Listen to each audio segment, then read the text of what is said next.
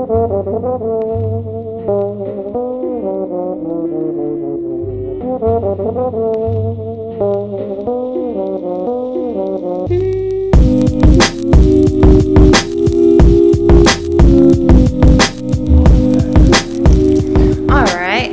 a little bit of an off day for me, just because I've been in meetings all day.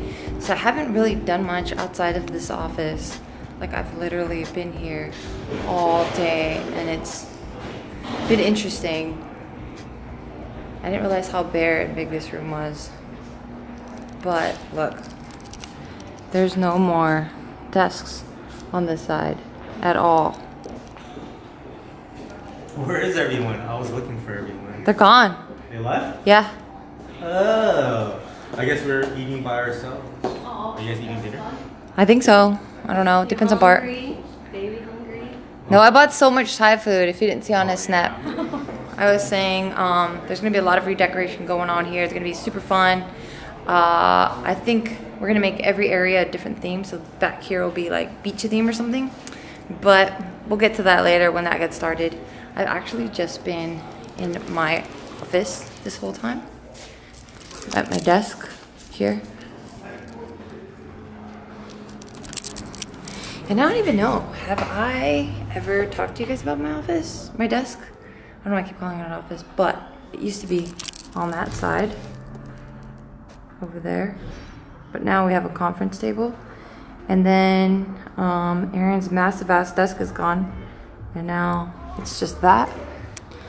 And then on this side, we have Evan. They bought a little like basketball thing. There's just these random lights now. I don't think they know where to put it. Nadeem, and then Churro's desk. But for me, I'm now in this corner with better lighting. If you can't tell, that lighting's super bright. That one's not as bright. That one's not as bright, and that one's not as bright. I actually took Marie's spot. She's our fashion illustrator, and she was sitting in that corner. That's why the light is so bright, because she needs to match a lot of different colors to the fabrics that we want. So she needed as much bright light as possible, but she has her own space now. So I took over her corner, and I love it. Let me give you a little tour. So I have my little rug, and right down here is where the beds like to kick it. Beds, where the dogs like to kick it on their dog bed. But look where they're at right now. Not on, dude, look. It's right there, guys. They don't care. You don't care? You don't care? You don't care? You don't care? That's literally them all the time. They're so freaking chill. It's pretty awesome.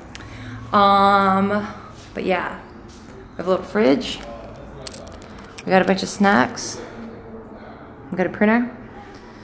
But specifically my desk, it's glass, which is really cool because it makes me feel like I'm not trapped in one area just staring at a piece of wood all day. And I have like a little nook area, if you will. It's here. I can hang things there, but I never do. I have my little mirror. I have a little basket where I keep some hot chocolate. Since I'm pregnant, I can't have coffee, so I definitely enjoy having something warm to sip on, and coffee would help with that, but now since I can't have it, I just settle for hot chocolate. And here I have different vases that I used to have like a terrarium in. That's kind of my little one that I made, but here was when I first rescued the rat. I had her live there for like the first couple nights before I could get her a cage or before I did any research. Because before to her, I had never owned any rodents, so I didn't know what to do or what to buy. So she lived in that little thing for a bit. So I cleaned it out, but she was living here for a little bit. And she fit so perfectly in that space. But now she's so big and fat.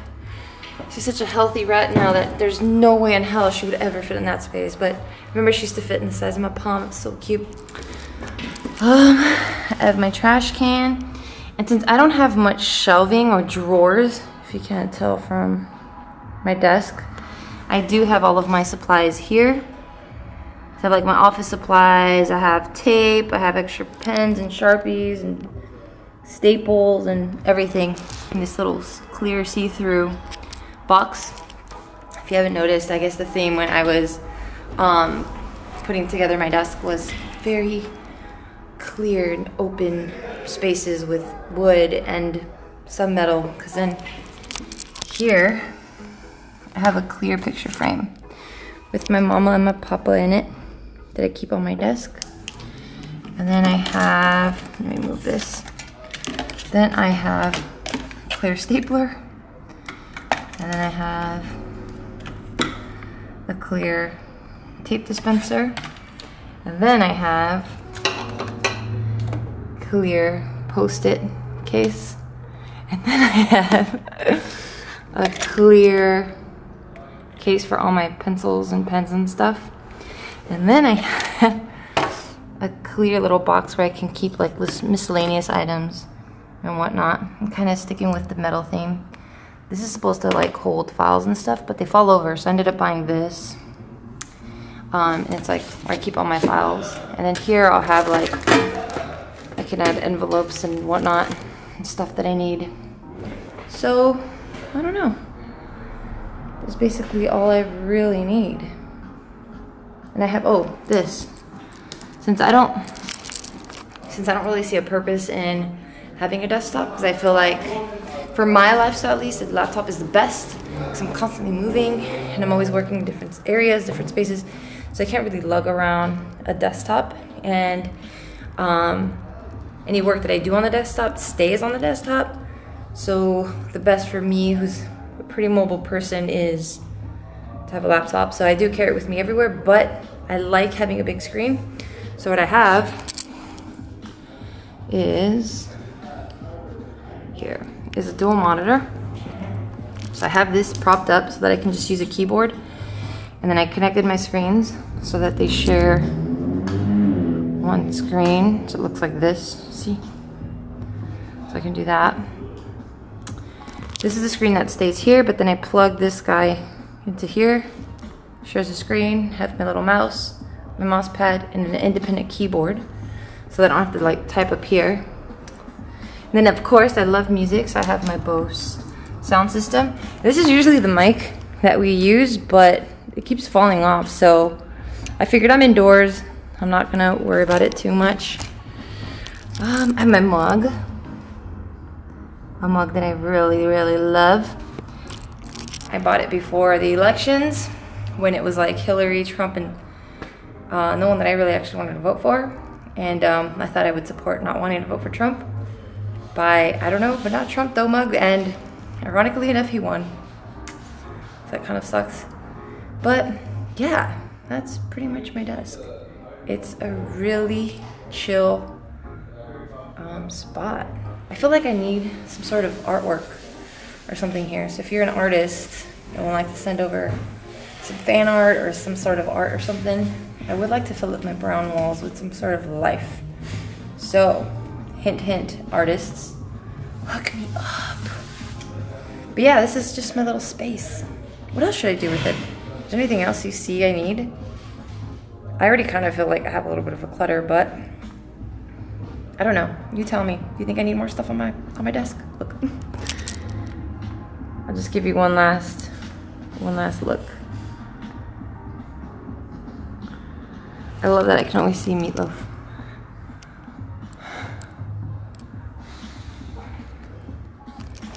Still not on his bed, by the way. Oh, and then here's the other side. Just in case you want to see it one more time. And again, guys, just a hint. I want some art here. It would be nice. Know what I mean? Know what I mean? Okay. Well, I think it's dinner time because I'm acting a little bit stupid. I think I'm hungry.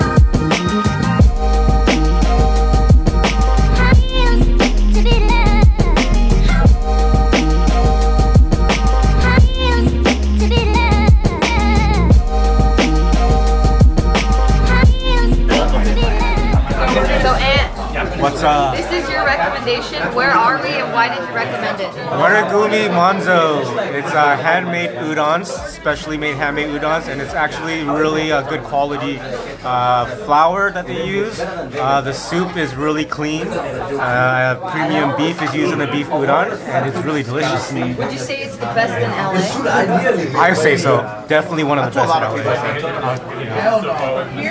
A lot of people say it's the best udon in LA. Yeah, but you definitely gotta try the one in Hawaii. In Waikiki. That one is... We gotta go to Hawaii. It's legit. That's probably my favorite udon spot out of anywhere in the world. You can still go, there's plenty of time. I think Japan's the best. Well, wow. Yes, Joe. Do we have udon in True. It's fucking crazy good. Oh, really? Nothing compares. All we had was ramen. What'd you get? So, this is what they're known for. The sea urchin uni pasta. So I had to try it. I also asked David what I should get, and he says get the uni pasta. That's what they're known for. So I'm gonna try this. Oh, there's only one shrimp. It's a lot of uni cream. Here's the egg.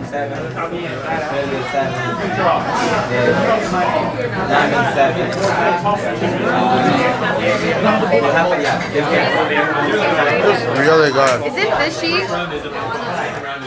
Not really. You want to try some? No, it's not really fishy at all. Okay, I'll try it. Here, it's really good. It's really good. Slurp it. Oh, you have a heart attack? This one is the this is the cold version, and that's called. Good? You love it? Goddamn. Mom, do you like uni now? It tastes like a garlicky mac and cheese, but not so cheesy. That's what it tastes like to me. But not the whole thing. If you want any more, come and destroy it in like 5 seconds. Oh, that's so bad. No, I better not. Then I'm not gonna want to eat my food. Okay, fine.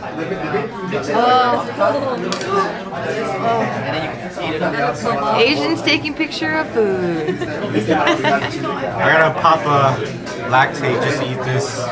Oh, you're lactose. Yeah. Give a shout out, or not a shout, but tell your other lactate. Yo, lactate peeps, if you cannot take any dairy, take this. You won't get the runs, and it definitely helps with every bite and every meal you take. Lactate, sponsor me. I need that brand deal. It's a lifetime supply is what I need. I use this every single day, every meal I take. This is what I use. You're making a lot of money off of this, guy. Yeah. Finally home now. Just finished taking a shower. Somebody's ready for bed. Hi guys. You guys, oh my goodness, you're ready for bed. Are you ready for bed? Oh my god, you're ready for bed too. Oh, babies. Cutie pies. And I am wanting some cereal. I want some cereal. So, you know what? I'm gonna make myself some cereal. I have Kix, Cinnamon Toast Crunch, or Honey Bunches of Oats. And I think there's no more in here. Who would do such a thing? Oh, why? Why would you do that to me? All right, well, I'm gonna try to eat. Hopefully it's enough for a bowl. Let's see. Let's see.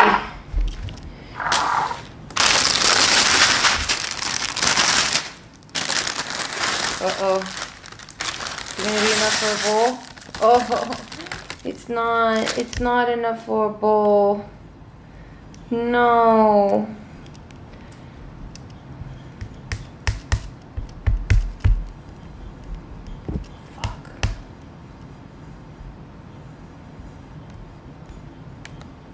It's not enough for a bowl.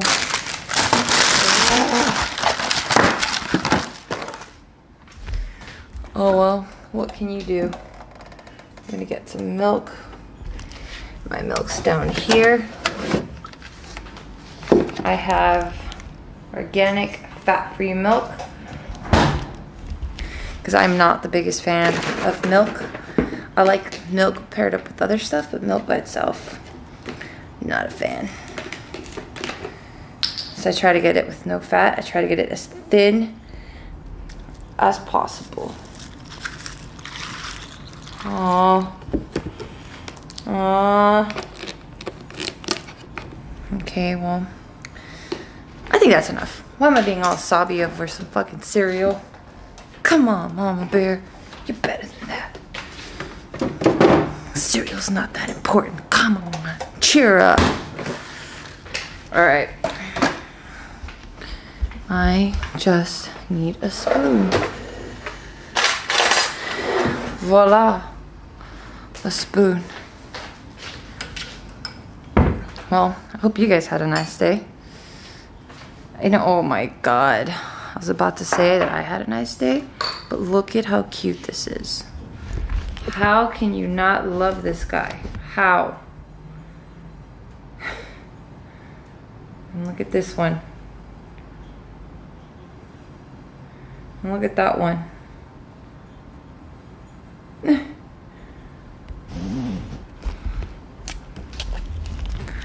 So cute. But I was saying that I hope you guys had a nice day. Like I was saying earlier, I was just in a lot of meetings, and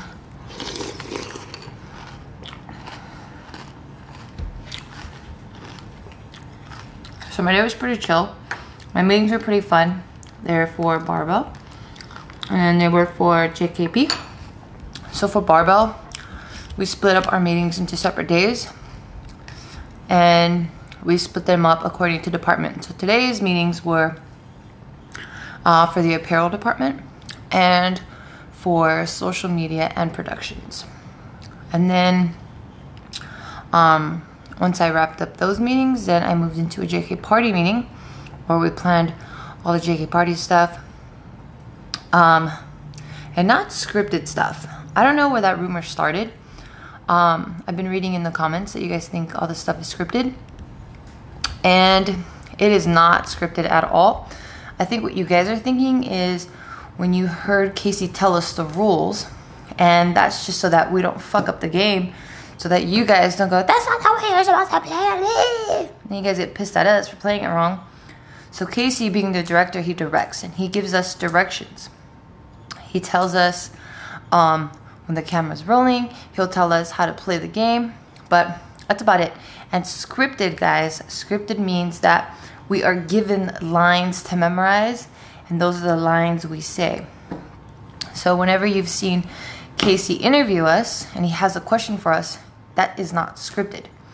It's just a it's just a question so that we can give our response in an organized fashion. Scripted would be like, I have my notes, and then I go, okay, hi, my name is Gio, and today I'm gonna be playing this game. And then I go, okay, action. Hi, my name is Gio. And that's scripted. We don't do any of that. All we do is get directions for gameplay and what camera we need to look into. The end. All the interactions, all the dialogue, everything that you hear is straight from the dome. It is not replicated. It is not duplicated. It is fresh, organic, mind matter. So I hope that cleared up some things that you guys were thinking about. Because I think that's what JK kind of started its foundation on, is that a lot of it is improv based, and improv means there are no lines. It's straight from the brain. So yeah. So what we met for was, what games are we going to play, who's going to be on what team, who's going to play what, and the end. We don't decide who wins. We don't decide rigging anything. It's literally, okay, we're going to play, I'll give you an example. We're going to play poker. Okay, so what players do we want playing poker? Okay, we'll get Tiff, we'll get Julia, we'll get Joe, we'll get Bart. So we do that. And then we go, okay, what type of cards do you want? Do you want really big cards, really small cards? So we decide on details like that. And then we go, okay, yeah. Okay, well, what's the best way for camera to capture all the right angles and facial expressions? We decide that. And then we go, all right, well, what else did we talk about? I think that's pretty much it. Any props? Wardrobe, we'll talk about wardrobe, because if someone comes in with a shirt that says fuck you on it and it's super wrinkled, we're gonna be like, oh, that shirt's wrinkled, but keep the shirt, it's really good.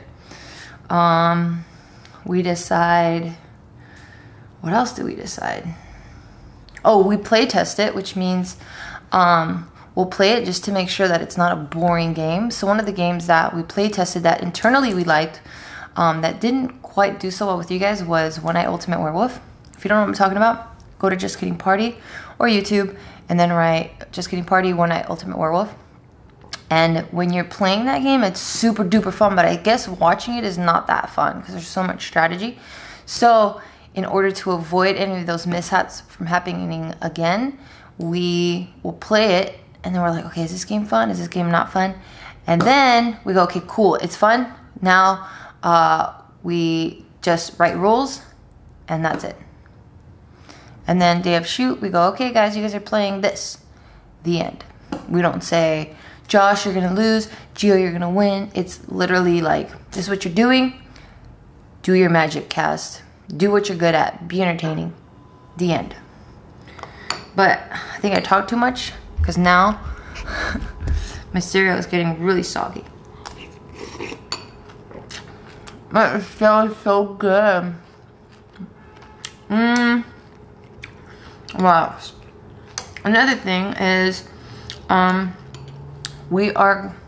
and I will be visiting the doctor in about a week or two, just to see how the baby's doing. So far, so good. I've been exercising, I've been training, as you guys have been following. If you don't know what I'm talking about, you can follow my IG at geo_.com. And you can visit Barbell Brigade YouTube. And that way you can see this new series that I'm involved in called Pregnant Powerlifter, where I'm literally trying to debunk that lifting weights while pregnant is bad for you. I really am. I'm a firm believer that it doesn't even necessarily have to be weights. Is if you've done something when you weren't pregnant in terms of physical activity, that you should continue doing so while pregnant, but do not overexert yourself. Do not try to like hit personal records. You do it at a moderate, calm, comfortable level. So I'm a firm believer of that because I've been reading of all these symptoms of women that they feel all these crazy things, and I really do feel like, because I've been training, I don't feel a lot of them. And one of the biggest ones that I read that luckily I only got once was pressure headaches. And the only thing we can take for headaches is Tylenol, but I'm trying really hard to just not take any of that stuff. So when I had a pressure headache, I immediately went to the gym and I worked out very moderately. Like I wasn't doing burpees, I wasn't running around, I wasn't doing crazy stuff. Like I just did a light workout, and because my blood was circulating and pumping and it was, you know, creating new fresh blood in my body, I felt better as soon as I was done. And ever since I kept up working out, I haven't gotten that stuff anymore. And I feel great. I feel really, really good. Wow. I kind of like this. Feels like we're connecting, you know? I'm sorry I look like this. I literally just got out of the shower. One thing I've noticed since I've been pregnant is I've been working a lot more. I have a really cool glow that I like.